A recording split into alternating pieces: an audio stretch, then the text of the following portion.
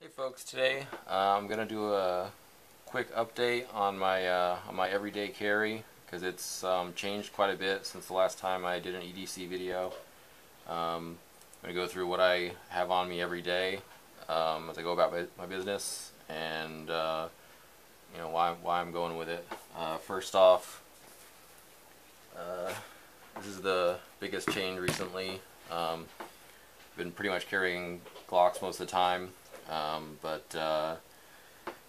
before that a Beretta, but the Beretta didn't fit my hand that well, and the Glocks, what I had, I kind of went back and forth between a Glock 26 and a Glock 22, but I kind of found the 26 a little bit smaller than it needed to be for for my everyday use, and just grip's just a little bit too short. And I could always carry a 19 mag in it with an adapter, but I figured, why not just carry a 19? And it was kind of doing did the same thing with a Glock 22.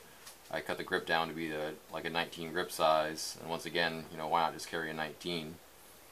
And so I was gonna get a 19, but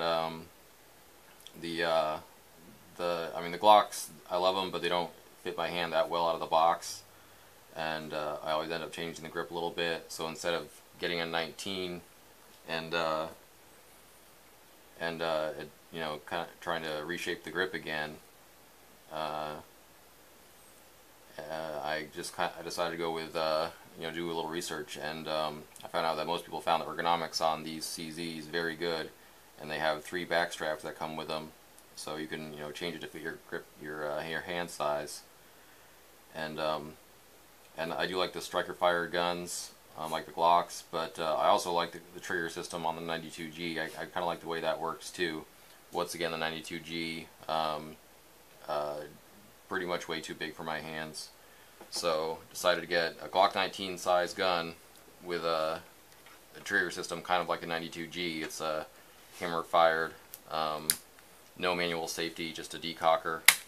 So your first shot is long and heavy, and your subsequent shots are short and light.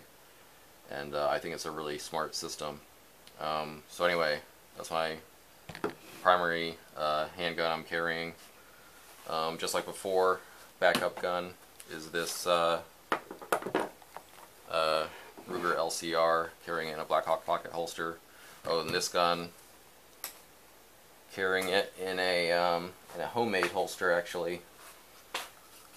This is a hybrid type holster. I got some raw Kydex and shaped it for the gun and cut out a leather back piece, made some straps, so that works really good. That's what I'm using. It's really comfortable. Also got, as before, a nice Kershaw. Actually, this is my second Kershaw Blur that I've owned. The first one, I lost it. Actually, I was cutting some fishing line with it, and I left it on the tailgate of my truck and just walked away and drove off without it. So I had to, lost that one, so I had to go get another one, and still love it. Just recently, I was looking at some videos with Doug Marcada, and I was looking at a lot of his stuff, and I saw something that really stuck with me in one of his videos, and it was that part was kind of focused on gun retention. He was training some law enforcement officers, some different moves, and something that I really liked that I saw was, if you're trying to retain your handgun in its holster, if someone's trying to go for your handgun, you can kind of keep it in place with your right hand, and if you have a nice fixed blade accessible with your left hand, you can use it to kind of keep people away from your handgun, and it's just one retention tactic. And so I got this CRKT Obake. It's from CRKT. I carry it on my left side, just forward of my left hip, in kind of a cross draw position, and accessible from right or left hand. It retains really well in the sheath it comes with. Nice kayak sheath. And this isn't the strap it came with. I made that, and that's what I carry in the belt on that. So that works really good. So definitely love that. Other than that, just got the boring stuff. Actually, you know, one more thing I find kind of interesting. This nice little Bushnell flashlight, model, I guess 20149. It's a nice little mini LED light, really bright for its size, and I carry that because it's light and small and easy to pack. Definitely like that. It's good to have a flashlight. And then it's got this Samsung Galaxy 6. Really liking that. My first smartphone. And of course, other boring stuff. Wallet and keys.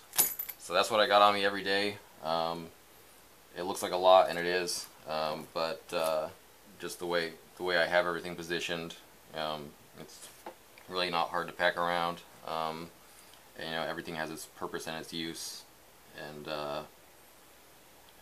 this setup is really working for me right now. So that's about it for now, and thanks for watching.